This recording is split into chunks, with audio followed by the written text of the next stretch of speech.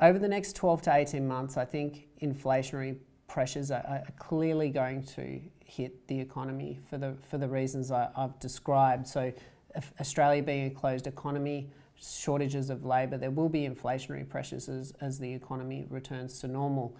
But over that medium-term horizon, I think what we have to remember is that back in 2019, we weren't talking about inflationary pressures. And really these inflationary pressures that have hit our economy are a function of, one, that closed economy, and two, the amount of fiscal and monetary stimulus. And already we're seeing governments offshore start to focus on their the fiscal state of play. So in the UK, they've announced an increase in the corporate tax rate from 19 to 25% in 2023 as they start to address their deficits. And as governments do that around the world, I think those inflation pressures will subside. Yeah, I think what's really interesting and what worries me right now about the implications for investors if there is an inflationary spike is this balanced portfolio idea. And so when I talk about balanced portfolios, what I mean is this traditional mix of a 60% allocation to equities and a 40% allocation to fixed rate bonds. And the idea that's based on is the fact that when inflation is high, equities will increase in value and bonds will sell off, and conversely, when equities sell off, bonds will rally and you'll have capital gains in your bonds portfolio, which will protect you from that downside. My concern is that in an inflationary environment, that may not be the case. Hence, this is why we like that floating rate part of the credit market where we don't have to take that bet. So what we're talking to clients about doing is potentially taking some equity risk off the table and some of their fixed income risk off the table, and not having to rely on that correlation argument between bonds and equities, and having a safe place to earn some income and have capital stability in their portfolios by investing in floating rate credit. Yeah, there's a really wide and diverse opportunity set in fixed income markets, both in Australia and globally. The particular part of the market that we really like right now is the private credit market. So public credit markets are extremely tight. We're at post-GFC levels of tightness. So those returns on public credit are not what they were pre-COVID, and certainly they're lower than they've been at any time since the global financial crisis.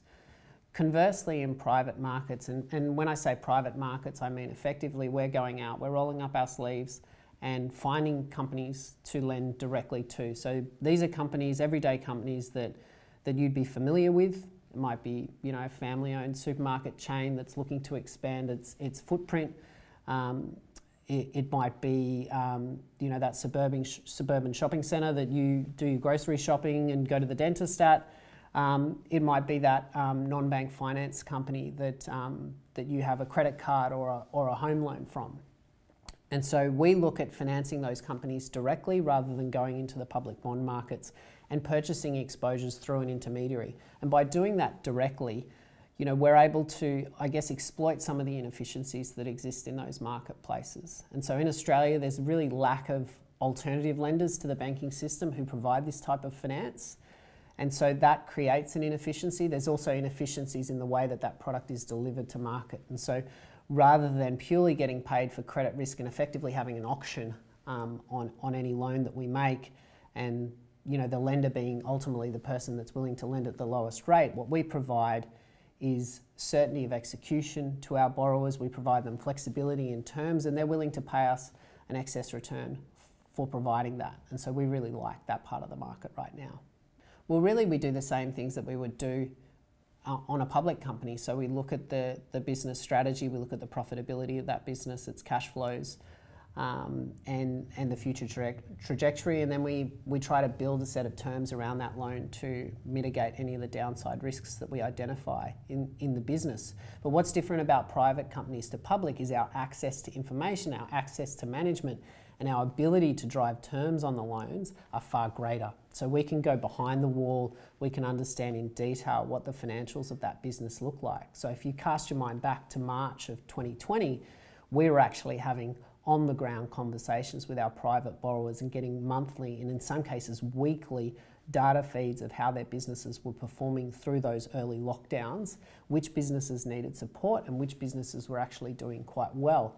And as those businesses rebounded and the stimulus hit the market, we could see which businesses were more impacted than others and which benefited most. I think right now there's really a bipolar market. So if you haven't been directly impacted by the COVID-19 pandemic, your access to credit is quite strong. You know, there is availability of credit there to you. But if your business has been impacted, or you need flexibility in the terms of your financing, that access to finances is challenging. You know, you can think about the student accommodation sector where occupancy levels are extremely low, or even the CBD office spaces where occupancy levels are way down. A lot of those businesses are coming up to roll their financing, and that will be more challenging in the years to come.